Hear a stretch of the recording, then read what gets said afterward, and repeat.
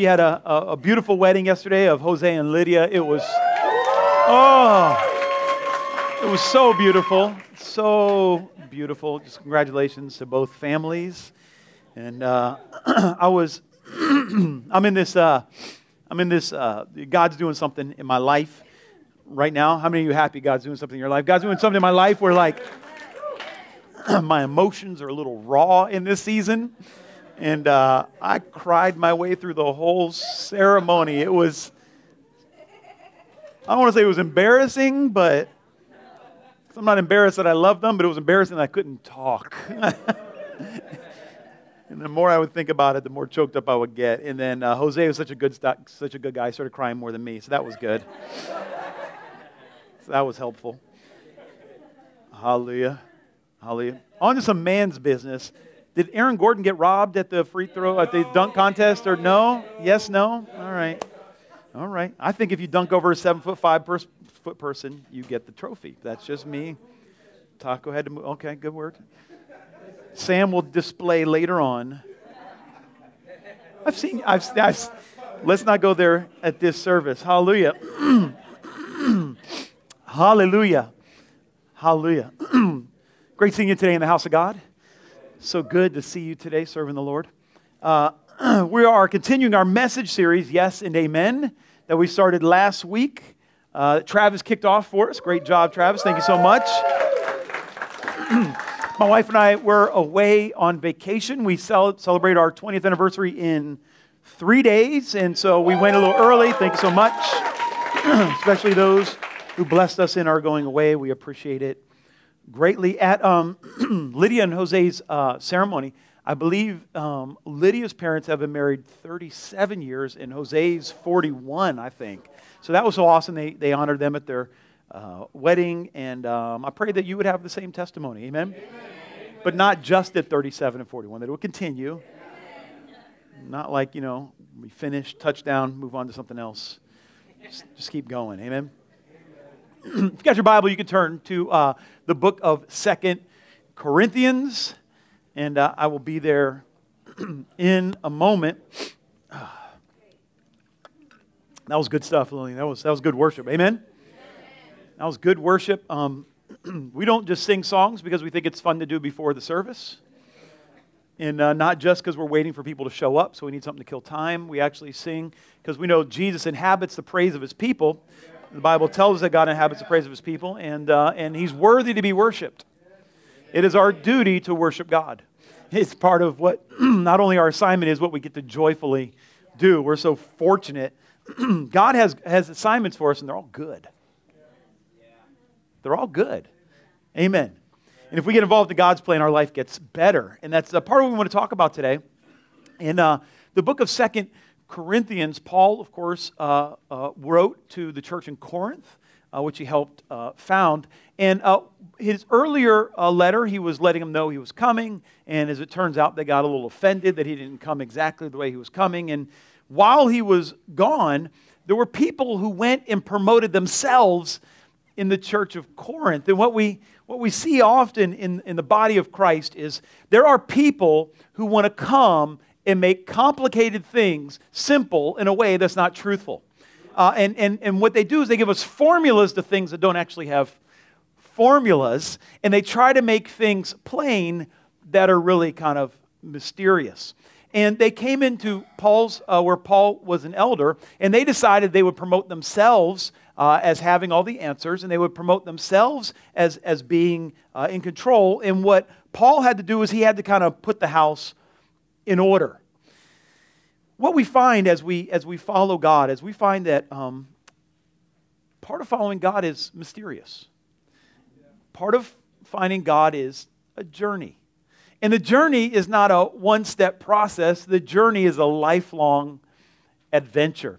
For every season, there's a different route. In every phase of life, there's another path that God has us on. But we're constantly on this path with Him. And that is the promise of God in our life. And what these men were coming into Corinth in doing was they were trying to give them formulas and processes for things that needed the Spirit of God to guide you. And what they told them was, if you need answers just look to me. And Paul said, no, this isn't the way things are supposed to go. What Paul was trying to help them, and what the question that we wrestle with today, and we cannot get away from in Boca Raton, in Florida, in the United States, and if you're just a citizen of the world today, the question that we're constantly wrestling with is, how do we get control in a world that can't be controlled? How do I get a sense of control in a world that seems to be in chaos and uncontrollable? The big mystery of the religion of Judaism, which first came on the scene when Abraham first began walking with God, the big knock against the Abrahamic religion was, in that day, there were a pantheon of gods. There were so many gods. There was a god of the sun, and there was a god of the moon, and there was a god of the ocean, and it just kind of helped make things a little clearer and a little more simple if you thought everything was controlled by a specific god that you could see. Oh, there's heat. It must be the sun god that's bringing the heat, because as people, we really want answers and we'd like control. And what happened when Abraham showed up on the scene is God introduced himself to Abraham, and Abraham began telling people, hey, listen, I serve the one true God. And the people are like, one God? How can there be one God? There's millions of gods. There's billions of gods. There's so many things that are at work in the world. How can there be one God? And they said, here, tell you what, why don't you prove it and show us your one God? And he said, well, there's a little catch to my one God. He's actually invisible. The one true God that we serve is invisible. And this is part of the mystery of following God. Part of the mystery is we follow a God you can't see. And we try to make it so simple when really it's a mystery. We try to put answers for things that there aren't answers. We try to bring conclusions to things that are still questions. And we try to bring destinations to things that God just says, hey, it's just a journey. And in this, we shortchange ourselves from the process God's trying to walk us through. And we need to just accept the fact that our God is the one true, invisible God who's walking with us on a journey and still invites us into the mystery. The people in Corinth who showed up on the scene said, we have answers to all these questions. And Paul said, they are teachers, but they're false teachers. If they are apostles, they're false apostles. He says, as a matter of fact, these are rebellious people, and I need to write you a letter and help you see that they are not actually helping you. God helped birth this church through me, and I am a spiritual father in your life. Paul was trying to let them know, listen, there's mysteries, and I'm not going to rob you of the mystery for my own ministry. Now, here's what the false teachers generally surround themselves with. False teachers often want to teach you what the rules are and what you're supposed to say no to. Religion wants to tell you what to say no to. If you just avoid that, then you'll be godly. If you just don't do this, then you will please God. If you will just avoid that habit or stay away from those people or just don't say those things or just don't look at that, then you will be pleasing to God. I don't know if you've noticed this, but I think many people have the most pure Christianity when they first get saved. When you first meet Jesus Christ, and all of Christianity is just about, I met God. I met the invisible God, and you should too. That's when we have it so pure, because we're just experience His love, we experience His presence, and everything that we sang about in that last song, which was actually written in this church, this God that breaks chains and sets us free and brings us into His presence, and we encounter Him. And that, my friends, is the story. That's who God is. But then we met somebody and we said, you should just follow this God, and He does this. And they say, well, what about that scripture? What about this teaching? What about this belief? What about what this pastor preaches? What about what that book said? What about all these other things? And it begins to cloud our vision a little bit. We say, wait a minute, I said yes to God. Oh, I also need to, what do I need to say no to please God. And before we know it, we are robbed of the simplicity of our relationship with Jesus Christ for a man-made religion. And this was what Paul was coming to set them straight with, and I hope would help some of us today as well. In 2 Corinthians chapter 1, right here in the first chapter, Paul writes this to them. He says, "For the Son of God," Christ Jesus, just for those of y'all who kind of forgot, the Son of God, Christ Jesus, who was preached among you by us, well, us being me and Silvanus and Timothy, he was not yes and no, but is yes in God. Verse 20, "For as many as are the promises of God, in him they are yes. Therefore also through God is our amen to the glory of God through us." Now, let me help you unpack that just a little bit. This is what Paul is saying right here. Go ahead. He says, because God says yes, we say amen. Because God said yes to life, we just get to say amen. Because God said, I'm going to bring you into a new land, we say amen. Well, what about all that? Well, what God said yes to, I say amen. This is what Paul was trying to teach them. As believers, as Christians, as children of God, we are part of the divine yes. God has given us the divine yes. Religion says no, God says yes. Jesus is not the great one who came to tell us what to say no to. He came to tell us what to say yes to. Jesus is the way. Jesus is the truth. Jesus is the life. Jesus is our yes. Religion is the way to death. It is the earthly no. It wants to give you rules on what to say no so you can feel safe. Because religion doesn't know how to say yes. Religion is terrified that you may get a brain of your own. Religion is fearful that you will actually meet God and start following Him. Jesus is excited about the Holy Spirit drawing you to Him so He can introduce you to the Father. This is what Christianity is about. The perfect example, and I don't say this, I don't put any people down.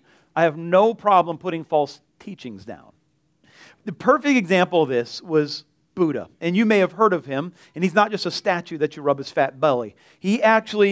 Buddha came, he was a real person, and he thought long and hard about suffering in the earth. Now, suffering can mean anything. Suffering can mean sickness.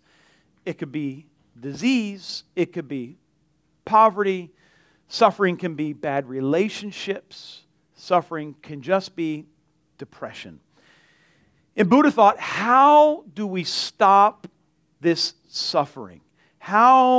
Where is the point of suffering and how do we escape it? And Buddha came to the conclusion that suffering and existence are one. They're joined together, he said. And the only way to get out of suffering is to get out of existence. The only way to get out of existence was to get out of desiring anything. So if you cut the root of desire, even for life, even for love, even for health, even to hope to meet God, if you cut out these desires, then we go into this actionless, passionless state of nirvana. Nirvana is not the presence of joy, it's the absence of desire. And once you don't desire anything, then you can't be disappointed you don't have it. That is their answer to suffering. Don't hope for anything and you'll never be upset you don't have it. That, my friends, is religion. Give up on hope so you can give up on suffering. Their conclusion to everything is no. No desires, no wants. Jesus says yes. He says yes to life, yes to hope, yes to love, yes to prosperity, yes to friendship, yes to legacy, yes to your future. He says yes. Jesus says, I have made a way for you to the Father. Jesus says, yes, enter into the joy of the Lord. He says, yes. Now, listen to this.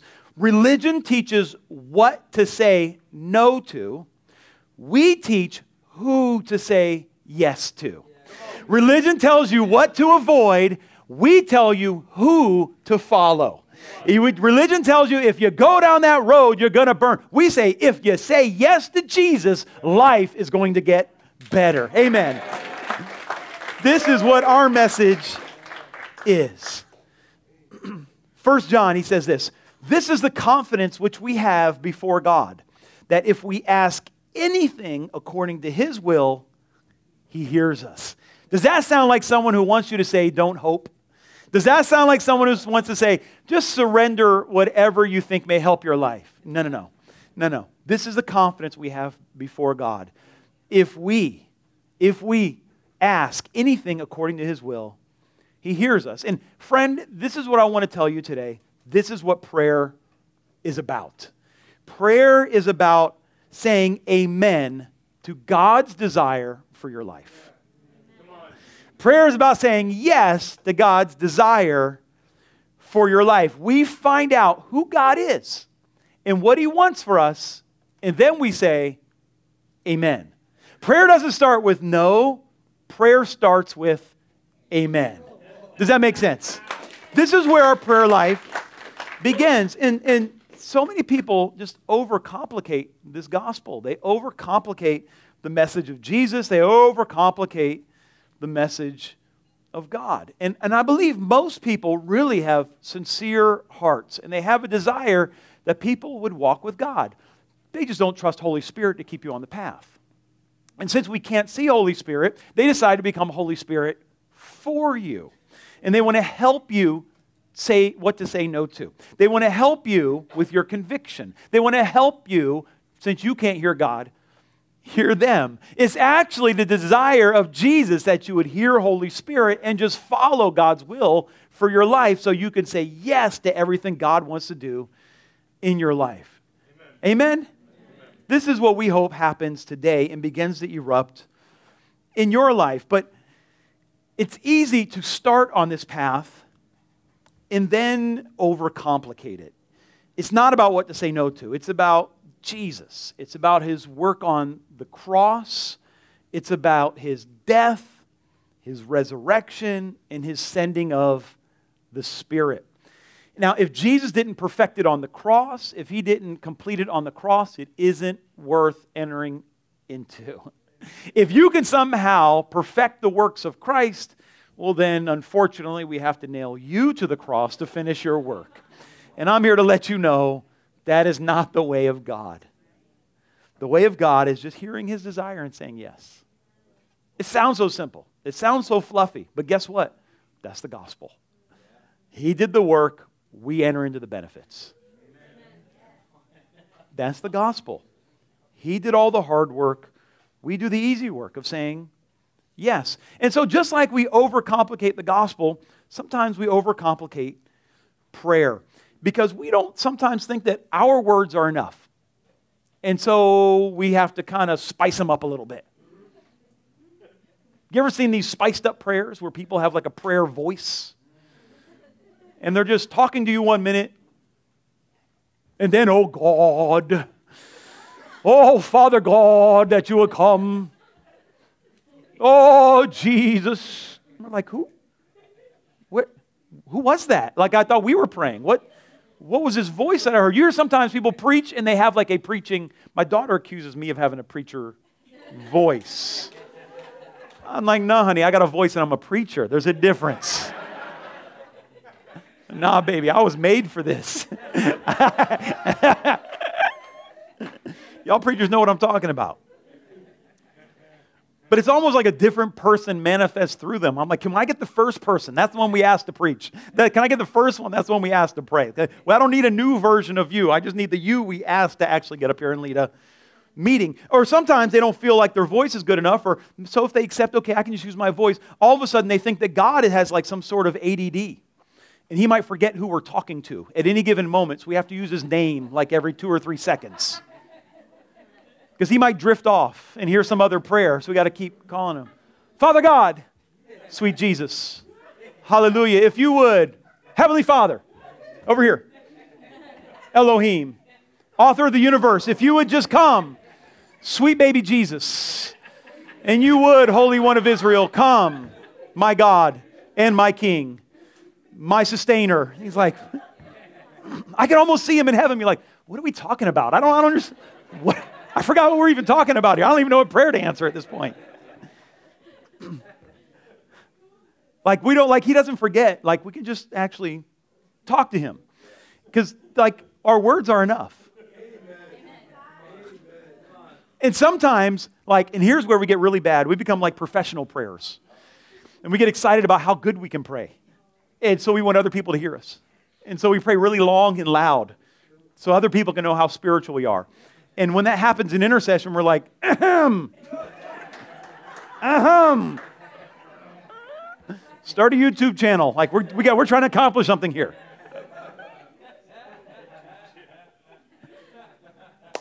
Hallelujah. I digress. Jesus talked about this in Matthew chapter 6. He says, listen, when you're praying, don't use meaningless repetition as the folks who don't know me do. Right? They think that they're going to be heard because they use so many words. It's not like an essay in high school that you keep putting and the very, very, very, very, very tall building was very, very, very, very tall. And you're counting the words if it qualifies as an essay. I think, this sounds kind of basic, but I think sometimes we get advanced and then we're afraid to go back a step and get simple again with our relationship. So maybe you're in a season where you're interceding real good, right? And you had your prayer lists and you're working through your list 2-3 times a day. And then you work through it maybe once or twice a day. And then eventually you remembered you had a prayer list and you think about it now and then you don't pray for a while. And then you're like, I really should be praying. You're you pull out the prayer list and you're like, I ain't got this kind of time. And you're like, well, God knows. And then you just go on with your life, right? And sometimes we get so advanced. We get so advanced and we're like, no, let's just get simple again. Let's just get back to basics. Let's just pray. Let's just talk to God. We don't necessarily have to do all this stuff. If that's where you are, if you're in a season and your intercession is rich, man, when those seasons come, go all in. When the grace is on you to intercede for people, or when you're just in life and you remember that your brother or sister or someone said, hey, just can you keep me in prayer on this health issue? And it comes to your mind, man, that's Holy Spirit prompting you. Go ahead and just lift up a prayer for them. And, I've been in seasons where there was just such a rich grace to pray. And you can wake up early and you pray for 40 minutes, 50 minutes, an hour, and the glory of God comes and it's so amazing. And other times, it's just not there. That doesn't mean we shouldn't say anything. It's not a half hour or nothing. It's not an hour where Elijah and Moses show up and we build an altar or nothing. That's the deception. That's a false teaching, and we don't want to fall into that trap. Travis talked last week about how we find the promises of God, and we need to find out what those promises are, and we simply need to say yes to them. Yeah. That's what your prayer life needs to be. What has God said to me? Let me say yes. Let me say yes. Is your marriage struggling today? Well, the promise of God is that it would be fixed. Let's start saying amen. If you lack peace in your life, then God is not the author of confusion. You can just say, yes, God. If you're addicted to pornography in this season, you can say, yes, God, you promised to give me a pure mind. If you have a lack of direction in your life today, Jesus said, I am the way, the truth, and the life. And He invites you to say yes to His way and His truth. If you don't know what to say today, Jesus just says, just say yes to me. I will bring you on the path that I have for you, we have a crazy world we live in. And this world didn't come with instructions. We're just out here. It's like when you have a newborn, right? And you're in the hospital and the nurses are just like taking care of the baby. And like 1 minute the baby's crying and is soiled. And then like they do some stuff and then the baby's changed and not crying. You're like, well, that looked easy enough. And then you go home. How come that's not working? I don't understand. Or you're in the hospital, they're like, time to go home. You're like, me? Send me home? Are you crazy? I forget I left the chicken out, and you want to have me keep a baby alive? Are you serious? Oh, no. 4 or 5 more weeks here, and we'll be good. Like, it's not quite time to go home yet. Can't be time yet. Why are you changing the sheets? No. It's not time yet. There's no instruction manual. And so we try to get like a grip. We just want some control, some understanding. And let me tell you, here's how we get a grip in this crazy world that we live in. We find His promises and we say, amen. That's what we do. That's how you get a grip on this crazy world that feels like it's slipping through our fingers. We trade our plans for His plans. Amen. We trade our life for His life. See, sometimes our prayer list becomes our attempt to control this world. At times, it's like, if I can just get a grip on this world, then things will make a little bit more sense. But prayer is not about control. It's about surrender. Prayer is not about control. It's about surrender. We just find His plans and we say, amen. We fall into traps in our modern Christianity because we're so smart these days. We're so bright, so much brighter than those people who wrote the scriptures, apparently. And oftentimes, our problem following Jesus is we're trying to attain a better version of ourselves instead of a more accurate reflection of Jesus. Hear me, friend. The best version of you is never good enough. The best we could ever be will never be good enough. And so stop trying to attain perfection. You just got to stop. What we need to be is a reflection of Jesus. We just need to surrender to Him and let His life manifest in our life. And friend, when you say yes to God, you're good enough. Amen. Amen. That's how we gain control in this crazy world. The best you could be is not the standard.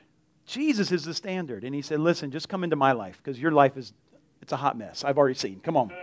Just come on into mine. See, earlier in this first chapter of the second book of Corinthians, Paul starts to really, you can miss it if you don't see it. He starts to unlock a little mystery that sometimes our super smart Christianity misses. See, Paul tells them that God, He will be your deliverer. Sometimes you're in rough circumstances, and we just need God, like only God can change His circumstance. But He also says, not only is He our deliverer, He's our comforter. And sometimes deliverance is going to look like just getting through this season. And He promises to comfort us through the season. Just because you're not delivered from the season doesn't mean your prayers didn't work. It doesn't mean that God's not with you. Because He said, I will send you a comforter. This world is crazy. And effective prayer sometimes doesn't change what's around us, it changes what's in us. I'm so comforted by this scripture in Peter wrote it. I think it was 1 Peter 5, is that right? Mike sent it to me. I didn't have it written down. He says, after you have suffered for a little while, the God of all grace, who called you to His eternal glory in Christ, watch this, will Himself perfect you, confirm, strengthen, and establish you.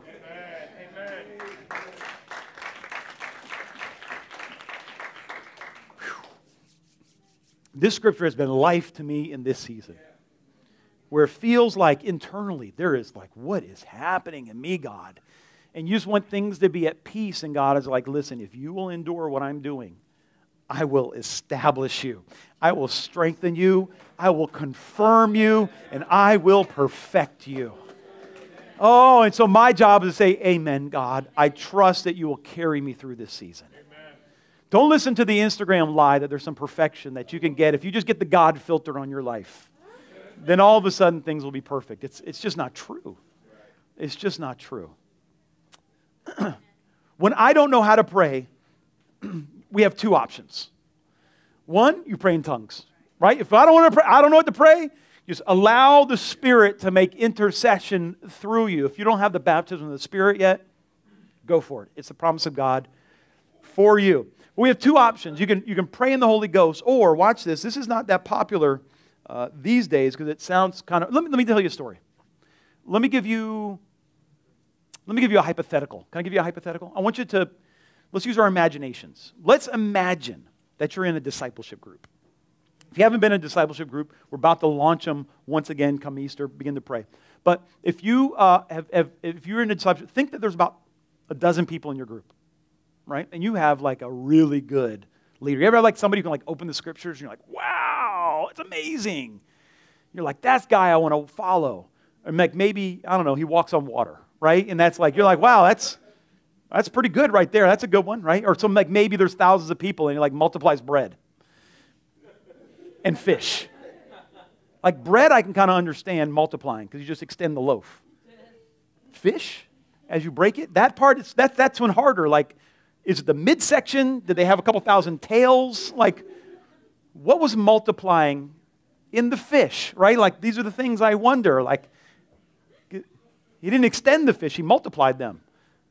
I don't know. So, like, imagine this is your discipler, and you want to be like him.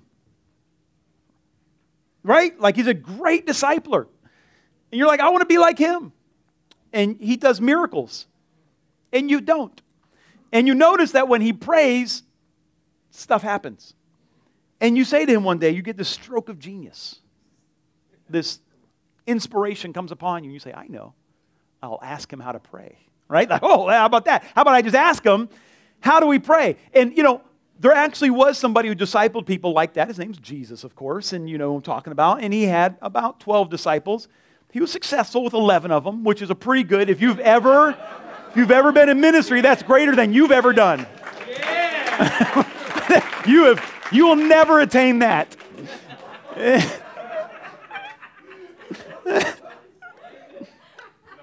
Yeah, you lying. Hallelujah.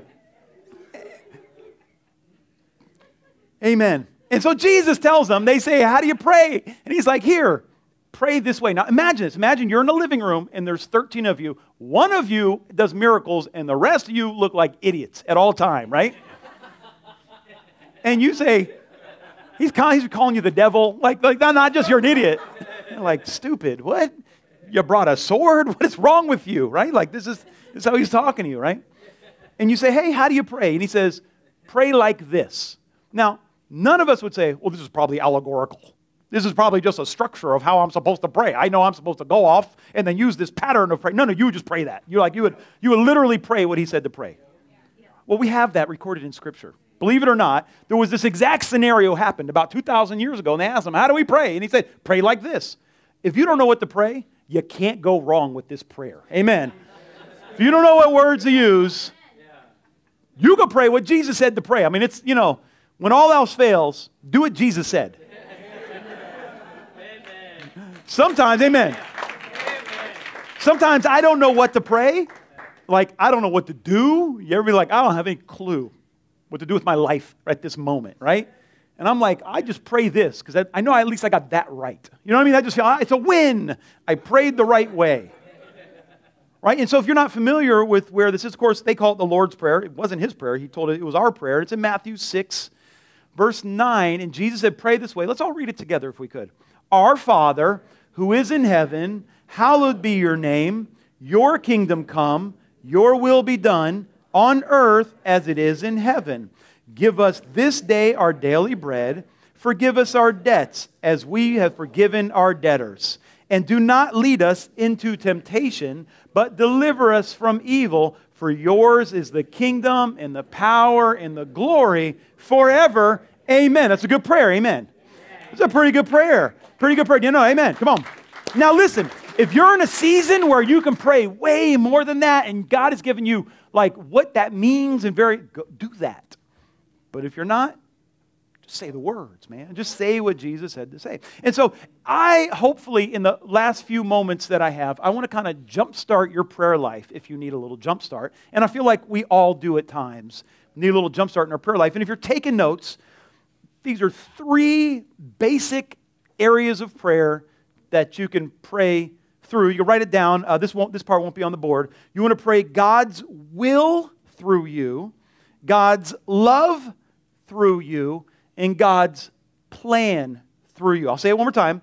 God's will through you, God's love through you, and God's plan through you. So I want to pray God's will through me, God's love through me, God's plan through me. And I want to help you out and give you 3 kind of like little examples of these prayers that you could possibly use in your life to kind of jumpstart your prayer life. The first one, if you will put it up, please. I'm going to read this. Lord, I see something in me that keeps me from being totally committed to you. Please talk to me about it and show me the way out. Oh, Jesus. Oh, Jesus. I've seen something in my life that keeps me from being totally committed to you. Please talk to me about it. Show me the way out. Write that down or take a picture. Just, it's that simple. Here's what I want to tell you. We're not here alone. We are not here alone. Right? Like we just had Valentine's Day. And when you go out, if those of you who are on a Valentine's date, or maybe you don't have a Valentine, and so February 14th is a little salty for you, right? Like, and when you fantasize about that day, you're not thinking, I want to go on a Valentine's date and I want to tell the guy how to love me. No, you're just hoping that they have all the answers, right? And they know how to love you and you don't have to tell them, like, my wife loves it when when she doesn't have to tell me, like, hey, I'm busy. If you could pick up, that would be awesome, right? She just wants me to do it to show love, right? And so we can kind of think like, it's wrong for me to ask God to show me how to love Him. That would be absolutely dumb, right? That would be wrong. You could not be more wrong. God is so amazing, He has no problem telling you how to love Him. He has no problem teaching you how to love Him. He has no issue with that. He's like, man, you want to love me? Let me show you exactly how.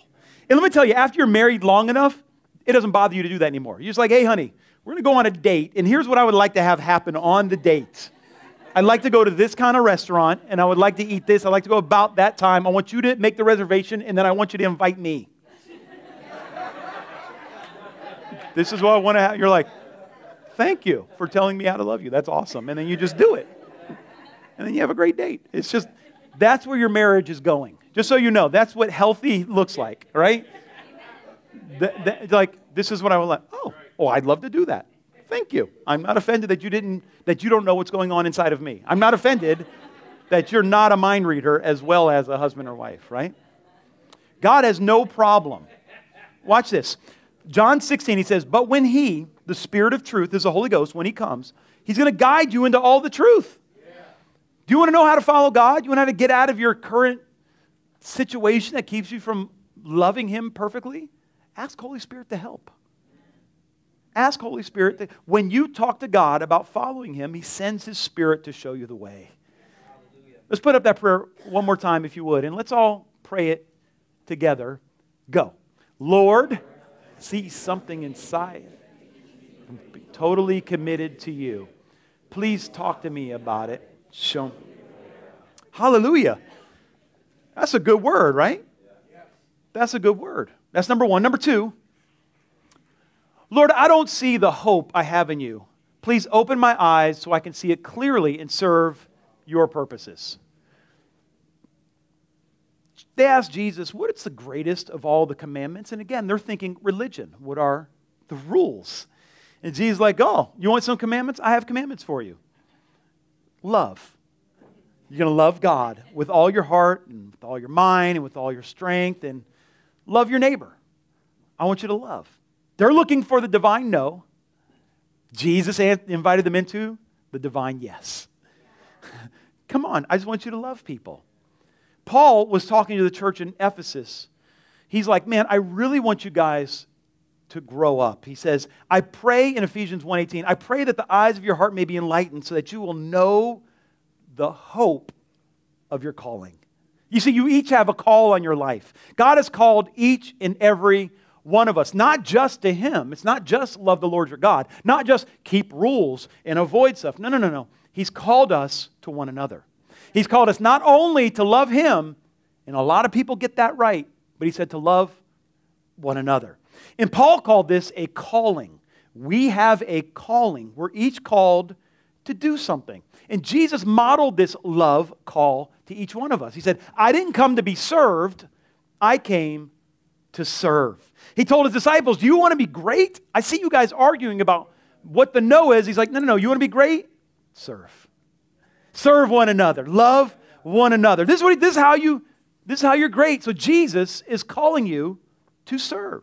If you want to be great in the kingdom, this is what we do. Now listen, if you feel somewhat stuck in your relationship, or you're no longer a child in God and you're ready to move on to maturity, we are inviting you to be part of the mission of Revival Life Church and serve with a ministry team. Begin serving other people on Sunday mornings. We have 2 services. You could serve one, attend one. That's exactly why we started 2 services. And the hope is that we would move from baby Christians to mature Christians. In 1 Corinthians chapter 3, Paul said, man, I wish y'all would grow up, but I have to talk to you like babies. I am amazed, and perhaps I will regret saying this out loud, but I am amazed how many Christians I meet that think they have matured out of serving the local church. They think somehow that they've been doing it so long, but they don't have the revelation that I'm supposed to actually be serving. They think that Sunday morning is still about them, and they think they're mature. Like, when you're a child, you need somebody to spoon feed you every week. But when you're mature, you come to someone's house with some food. When I invite young people to my house, they just show up at dinner time. When we invite mature people over, they say, hey, what can I bring? And when we become mature in Christ, we show up to the house of God ready to give. Not just, I need to be fed again.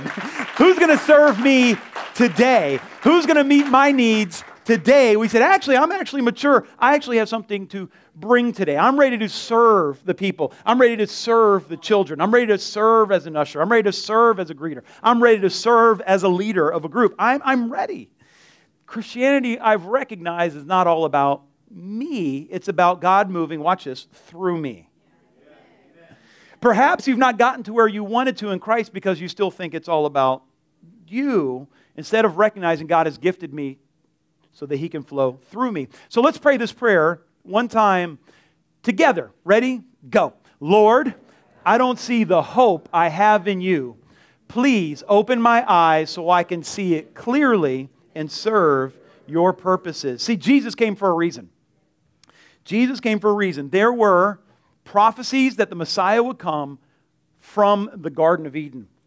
And all the Old Testament prophets talked about the Messiah who was to come. And there was no debate on when He would come. It said so very clearly in the book of Daniel exactly the age that He would show up. You can look at it right now. Just Google the 70-week prophecy. It's so very clear down to the year where Jesus would come in the Hebrew Bible. And so Jesus showed up just like He would promised, and He came as the Messiah.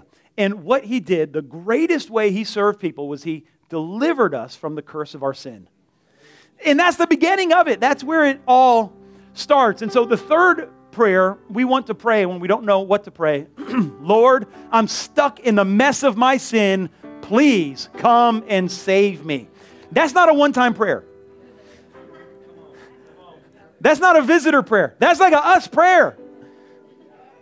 Help! Help! I'm stuck in my sin, Jesus. It's like quicksand, and the more you try to fight it on your own, the deeper you get.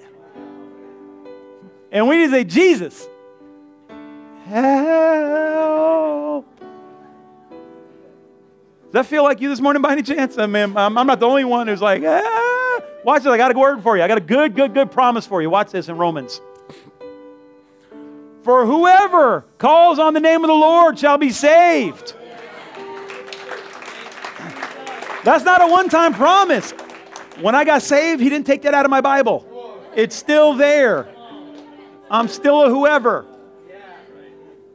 I'm still a whoever.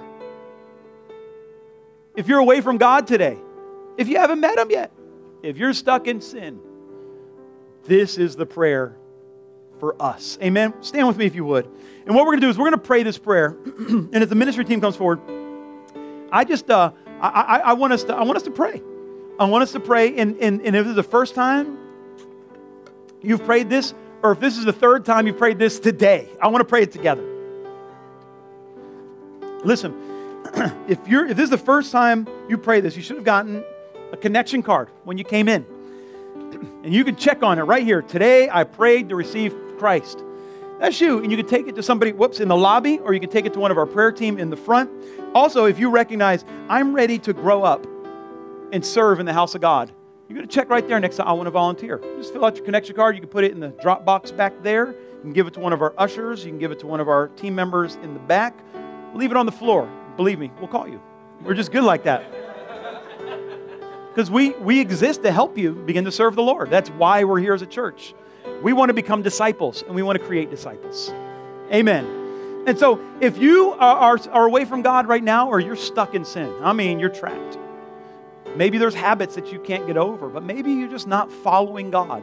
That's all called sin. Sin is this huge blanket of getting it wrong with God. And so we're going to pray this together. And if it's the first time you prayed it, tell somebody so we can give you some free stuff. Or just come back next week and we'll tell you then. Ready? We're going to say it together. Ready? Go. Lord, I am stuck in a mess. Now, if everybody would close your eyes and bow your head. Father, in the name of the Lord Jesus Christ, I thank you for these people and the sound of my voice. I thank you, Lord Jesus, for these people, and I pray that you would answer their prayer today, that you would come and rescue them from the mess of their sin, that you would move them into your purposes and your plan, and you would show your goodness in their life. And now, with nobody looking around, I'm not going to ask you to do anything other than let me know I should be praying for you. So if you would put your hand up and down very quickly, and you would say, this prayer is for me, Pastor. I'm stuck, I'm away from God, and I really need him to break the pattern of sin in my life. You just put your hand up and down. I just want to pray with you. I see you over there. Who else? Who else? I see you. Yep, I see you there. Yep. Who else? Anybody else want to be included in this prayers? I want to bless you and just pray that you be delivered. I'm not going to ask you to do anything other than let me know you want me to pray for you. One more time. 3, 2, 1.